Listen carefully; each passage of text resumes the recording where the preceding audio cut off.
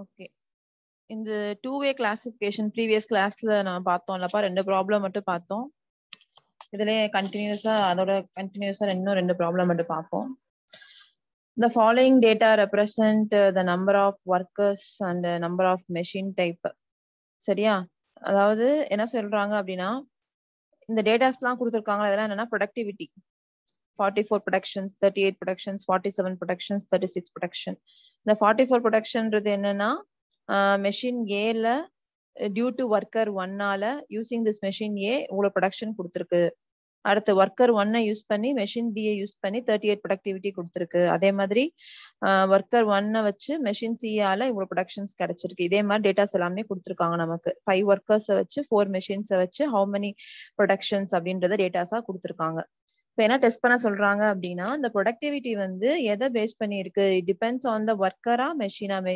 இந்த ஒர்க்கராலையும் இந்த மெஷினால தான் இவ்வளவு ப்ரொடக்ஷன், இவங்க 2 பேரும் இந்த காம்பினேஷன்ல தான் we can able to get this much of productivity-யா அப்படின்றத நம்ம டெஸ்ட் பண்ணி பார்க்க போறோம். சரியா? இதுதான் 2-way classification. It depends on both workers and machines. So அது ரெண்டையுமே வச்சு இந்த ப்ரொடக்டிவிட்டி இருக்கா அப்படின்றத டெஸ்ட் பண்ணி பார்க்க போறோம். பாருங்க. ஸோ ஒர்க்கர்ஸ் கொடுத்துருக்காங்க. எல்லாமே 2 டிஜிட்ல இருக்கனால சிங்கிள் டிஜிட்டா மாத்தணுன்றதுக்காண்டி எல்லாத்தையும் 40ஆல மைனஸ் பண்ணிருக்காங்க. ஸோ வந்து பாத்தீங்கன்னா there is no significant difference between machines and workers. சரியா? between rows and columnsன்றது நம்மளை பொறுத்த வரைக்கும் இந்த 2-way கிளாசிஃபிகேஷன் ப்ராப்ளம்ல என்னன்னா மெஷின்ஸ் அண்ட் ஒர்க்கர்ஸ். ஸோ இந்த ப்ரொடக்ஷன் வந்து எதை டிபெண்ட் பண்ணி இருக்கு அப்படின்றத பார்க்க போறோம். we are going to test. இருக்கா மெஷின், அதாவது ரெண்டுக்கும் வந்து சிக்னிஃபிகன்ட் டிஃபரன்ஸ் இருக்கா இல்லையா அப்படின்றத டெஸ்ட் பண்ணி பார்க்க போறோம். சரியா? அடுத்து கேபிட்டல் என்னன்றது total number of observations and அந்த டேபிள் ஃபார்ம் பண்ணுவோம் to form the ANOVA table. Table என்ன கட்டாய் இருக்கு? இந்த கட்டாய் வருதே, இந்த கட்டாய் இருக்கு. சரி, x1 x2 x3 x4 போட்டிருக்காங்க. நீங்க எப்படி வேணாலும் எடுத்துக்கலாம்ப்பா. இப்போ x1 வந்து நீங்க மெஷினா எடுத்துக்கலாம், அதர்வைஸ் நீங்க ஒர்க்கர்ஸாவும் எடுத்துக்கலாம்ப்பா.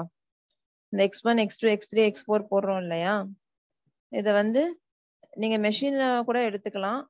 இல்ல நான் ஒர்க்கர்ஸா வந்து காலமா எடுத்துக்கிறேன் அப்படின்னா நீங்க ஒர்க்கர்ஸா காலமாவும் எடுத்துக்கலாம். ஒர்க்கர்ஸா காலமா எடுத்தீங்க அப்படின்னா இங்க என்ன வரும்னா x1 x2 x3 x4 x5 வரைக்கும் வரும்பா. ரோஸ் வந்து எத்தனை வரும்னா மெஷின்ஸ் எடுத்துக்கிட்டீங்கன்னா y1 y2 y3 y4 4 rose வரும்.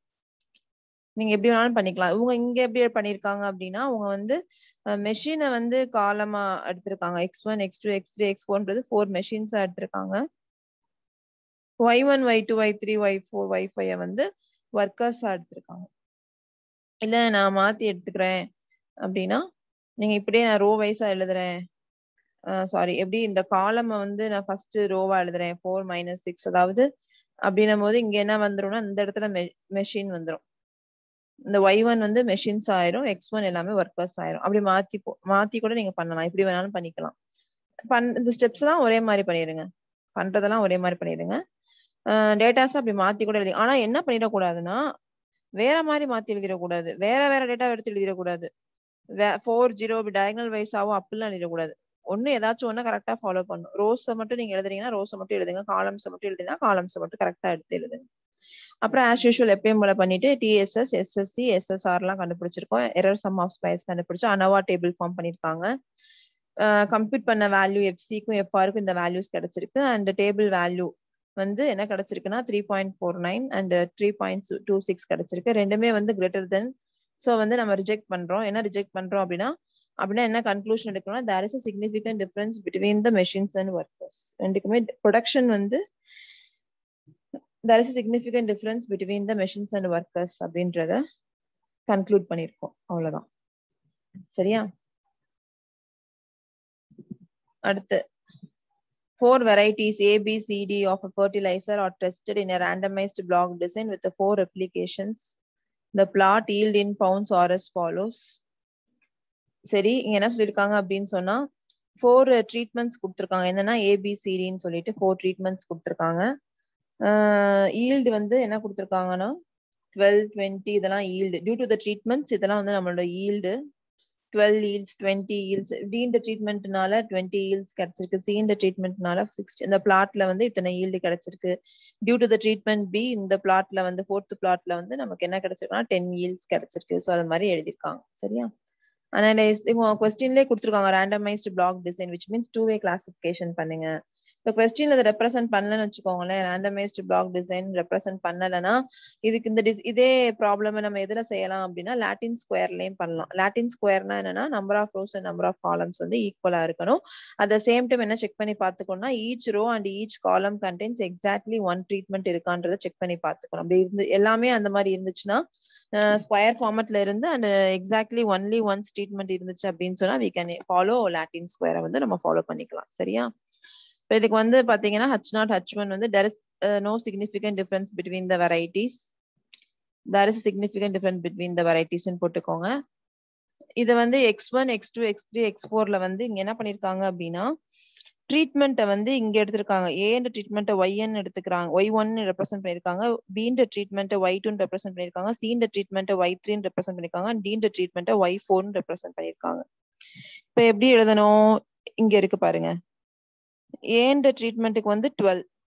ஸோ இவங்க எப்படி பண்ணிருக்காங்கன்னா ஃபர்ஸ்ட் காலம்ல ஏ எங்க இருக்குன்னு பாக்குறாங்க. ஸோ 12. ஸோ அதை இங்க எழுதியிருக்காங்க. சரியா? ஏ இது ஃபுல்லா ஏ ட்ரீட்மெண்ட், ஃபர்ஸ்ட் ரோ ஃபுல்லா ஏ ட்ரீட்மெண்ட்டா எழுதியிருக்காங்க. இல்ல நான் ட்ரீட்மெண்ட்டை இங்க போட்டுக்குவேன், நான் X1 வந்து ஏ ட்ரீட்மெண்ட், X2 வந்து பி ட்ரீட்மெண்ட், X3 வந்து சி ட்ரீட்மெண்ட் அப்படின்னா அப்படியும் எழுதிக்கலாம். ஆனா எழுதுறதா கரெக்டா எழுதணும். இப்போ நீங்க X1 ஏ ட்ரீட்மெண்ட்னு எழுதுனீங்கன்னா அந்த காலம் ஃபுல்லா ஏ ட்ரீட்மெண்ட்டோட வேல்யூஸா இருக்கணும். அதை மட்டும் செக் பண்ணிக்கோங்க. இல்ல நான் ரோவை தான் ட்ரீட்மெண்ட்டா வச்சுக்க போறேன் அப்படின்னா இப்ப ரோ ஃபர்ஸ்ட் ரோ ஃபுல்லா எனக்கு ஏ ட்ரீட்மெண்ட்டோட வேல்யூஸா இருக்கணும். இதுல போய் வேற வேல்யூ நமக்கு மிங்கிள் ஆயிடக்கூடாது. அதை நீங்க கான்சென்ட்ரேட் பண்ணி எழுதிக்கணும். அதை மட்டும் நீங்க டூ வே கிளாசிபிகேஷன்ல கான்சென்ட்ரேட் பண்ணியே ஆகணும். கண்டிப்பா நீங்க எதை வேணாலும் ரோவா வச்சுக்கலாம், எதை வேணாலும் காலமா வச்சுக்கலாம். ஆனா ரோவா எழுதுறத ரோல இருக்கிறத கரெக்டா எழுதணும், காலம்ல இருக்கிறத காலம் வேல்யூஸை கரெக்டா எழுதணும். நீங்க ஒர்க்கர்ஸ் ரோவா எடுத்துக்க போறீங்க அப்படின்னா ஒர்க்கர்ஸ் அந்த ரோ ஃபுல்லா கரெக்டா ஒர்க்கர் ஒன்னோட வேலையா தான் இருக்கணும். ரோ 2 ஃபுல்லா ஒர்க்கர் 2ஓட வேலையா தான் இருக்கணும். ஒர்க்கர் 1 அதை எடுத்துட்டு போய் ஒர்க்கர் 2ல எழுதிடக்கூடாது. அதுல மட்டும் கான்சென்ட்ரேட் பண்ணிக்கோங்க. சரியா? காலம் ஃபுல்லா நான் மெஷினா தான் எடுத்துக்க போறேன் அப்படின்னா மெஷின் 1ஓட டேட்டாஸ் எல்லாத்தையும் ஃபர்ஸ்ட் காலம்ல தான் இருக்கணும். செகண்ட் காலம்ல மெஷின் 2 டேட்டா எடுத்துட்டு போய் ஃபர்ஸ்ட் காலம்ல போய் மிங்கிள் பண்ணி மாத்தி எழுதிடக்கூடாது. அதுல மட்டும் டூ வே கிளாசிபிகேஷன்ல கவனமா பண்ணணும். சரியா? இப்ப வந்து பாருங்க,